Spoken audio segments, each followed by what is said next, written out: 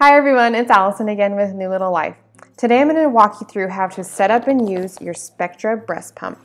Now I've already done a video on this, but I gave some wrong information, and so the video had a lot of views, a lot of comments, a lot of thumbs up, but I want to give you the most accurate, up-to-date content, so I took the video down, and this is your new video. So today I'm going to walk you through the Spectra and give you everything you need to know about setting up and using your new Spectra pump.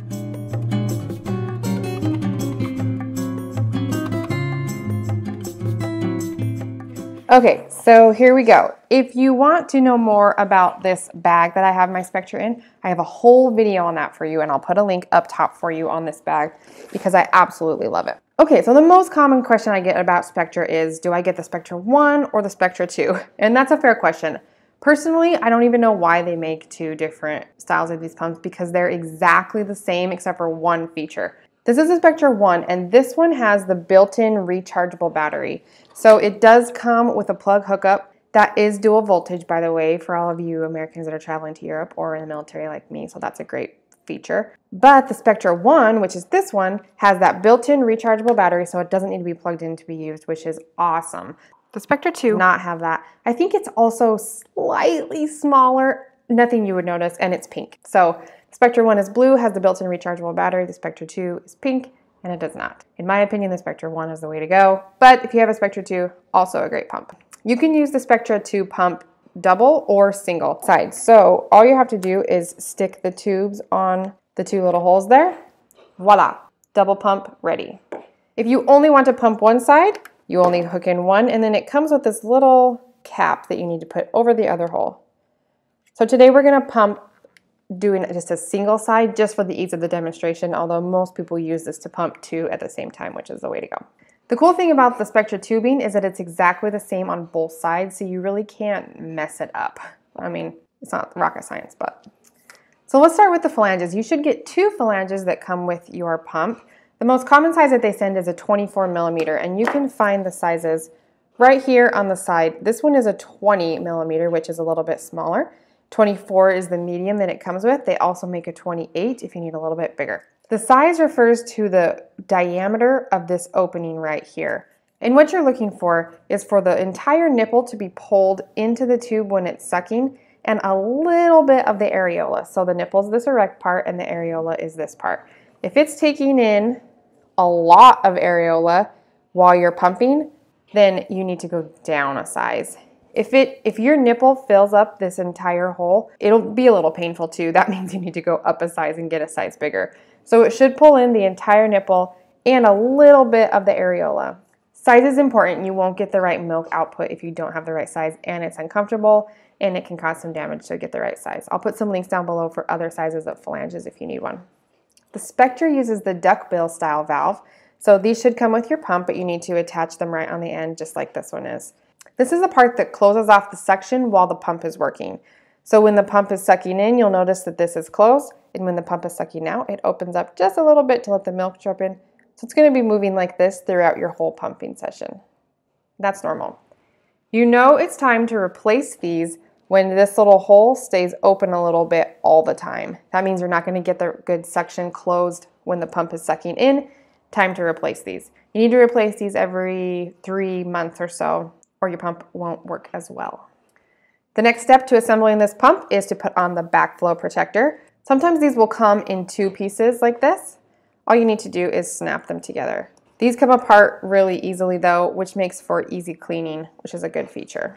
They only go together one way, so really easy, snap that together. You're not going to mess this part up because one side does not fit on this pump, only this side does. Awesome. What this backflow protector does is it prevents milk from entering the tubing and going into your pump. The Spectra is a closed system pump. So what that means is that there is a barrier between where the milk is during the pumping session. The milk is all on this side, and between the tubing, which goes to the motor. So there's a barrier here, meaning that milk isn't going to get from here down the tube and into the motor. Some people think this means that this is a multi-user pump, like you can share with your friends or give it away when you're done. And that's not what it means. And in fact, I'll post a link below on sharing your pump and a couple of things to consider before you sell your pump or buy a used pump. But That backflow protector is an important part and it won't work without it. Next, you need to attach the bottle. The Spectra uses wide mouth bottles, so if you're searching for nipples or something for the top, they need to be wide mouth. The Spectra Pump does come with 2 bottles, 2 nipples, and some caps and stuff like that. So you'll probably want to get more too, and I'll put another link down below for extra bottles and stuff for the Spectra. Attach the bottle there, and this little section is ready to go. Okay, so I don't have this plugged in, but it does have a little battery, so I think it'll last for the video. But we are going to turn the pump on. You'll notice it's actually a pretty quiet pump.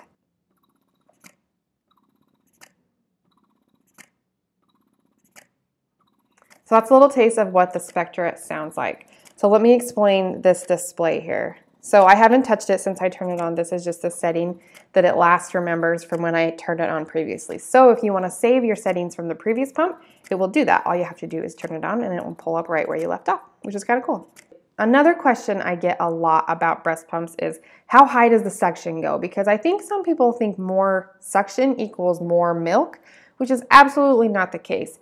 In fact, sometimes more suction that gives you a little pain, but you're like, I'm going to pull this milk out no matter what, that often does more harm than good. I would be surprised if this pump didn't go high enough that you needed. I mean, there's always that weird case where someone needed this extremely high suction or something, but this pump is going to work for almost everybody. So don't stress about how high the suction goes. It's not really a thing you need to worry about. Okay, so when you first turn your pump on, you're going to end up on the expression mode, which means this is the mode that you use to express your breast milk. The cool thing about the Spectra, and several pumps on the market these days have this, but it's the dual phase expression technology or something like that. You can click this little button here with the 3 lines, and you can hear how that changed the suction. And what this one does, this one has a set cycle per minute of 70. So it's going to do 70 cycles a minute no matter what. You can change the vacuum strength on it though, which is how hard or soft that it sucks. And this mode is to try and stimulate a letdown. So when you first turn it on, you can switch over to this, I think they call it massage mode, and it's going to stimulate a letdown. So it's similar to like a baby sucking fast, trying to get the milk to come down. So as soon as you feel that letdown or see it in your bottle, you can switch back over to the expression mode. And this is a slower and deeper suck, similar to what the baby does when they're taking milk from your breast. So this is the mode that you'll want to express your breast milk on. It might seem weird that it's slower. You're like, I want the milk out fast, but using it on the massage mode, just so it's faster, is not going to work. This expression mode has a few different speeds as well as vacuum. So you can change the vacuum just like you can on the other side. It goes all the way up to 10. So it's the same speed, but the suck is much stronger. That 10 vacuum is like insane. Yeah, don't start there. It goes all the way down to 1. This is a real light section, and this is probably too low for a lot of people, but if you had really tender nipples or wanted to start out on the low side, you could start here and work your way up. I found somewhere in between 4 and 6 on the suction worked pretty well, but always start lower and then go up to your comfort level. Never make the suction harder so that it's causing pain. It's really just doing more damage than good, and it's not going to make it any faster. It's not going to get more milk. Just don't. On this mode though, you can also change the cycle speed. So this one is going at 54 cycles per minute. You can go down to 50, 46, 42, 38. 38 is the lowest that it goes. So you're seeing this is kind of a slower suck, and this again just depends on how your body reacts to the pump. If you find that you express more milk on a lower cycle, there's nothing wrong with that. Sometimes that deeper suck draws more milk out for some women. If you want it up a little bit higher and your body tends to react to that a little bit better, getting the milk out, go it up higher. Just kind of play around and you'll find what works for you. Like I said, this pump remembers when you shut it off. The next time you turn it on, it's going to be exactly where you left it the previous time. So once you find your sweet spot, you can turn it right back on and it'll start right again. Don't be surprised if the vacuum needs to be adjusted day to day though. Sometimes just your body responds better or it hurts more or less to a higher or lower vacuum. So that can vary daily and that's totally normal. My favorite feature about the Spectra pump is the little nightlight. You probably can't see it super well because it's bright outside, but I love this nightlight. Actually, even when I wasn't pumping, because I stayed at home mostly with my second one, I would use this sometimes just for my breastfeeding nightlight on my bedstand. So I'd have my pump on my nightstand, and instead of turning on my lamp or the light to kind of feed him at night, I'd just have my pump sitting there and use the light. It has 2 different modes, so it's got a softer light and a brighter light, which I thought was really cool. Also great for pumping in the car, anywhere really that you need just a little light to see what you're doing. Really cool feature, Spectra. Well done. When you're done pumping, there's a little spot in the back that you can put one bottle while you take care of the other one, which is awesome feature again as well. Then you don't run the risk of it falling over on the table. As soon as you take care of the breast milk, you'll want to take this all apart, rinse it with hot soapy water, and then set it all out to dry. Occasionally, you'll want to take this apart too and let it dry. You can get mold and yucky stuff in there.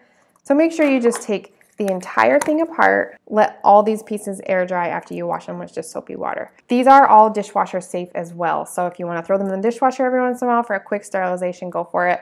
There's no need to put these all in the dishwasher after every time you pump though. It's just breast milk. I mean, sometimes when I didn't have the time, just a quick rinse in water was all I could find. And I put them in my bag to dry, you know, okay, and then I'd wash them when I got home. So this is my favorite little wet bag for my pump parts. So you can put the wet parts in there if you need to deal with it later.